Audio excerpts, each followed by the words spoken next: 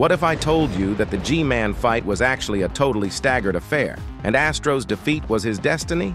And now I'm going to prove it to you, and you put like and watch till the end. G-Man's plan was laid out in 3 stages. In the first stage, we were shown how G-Man fought Astro with his basic abilities, shield, lasers, and regular armor. And if he couldn't defeat him for this stage, he would have to use the second one, which happened. And in the second stage, everything was designed for G-Man to be able to kill him by shooting him down with Skibidi Toilet's bombardiers and finish him off with his lasers, but he didn't succeed.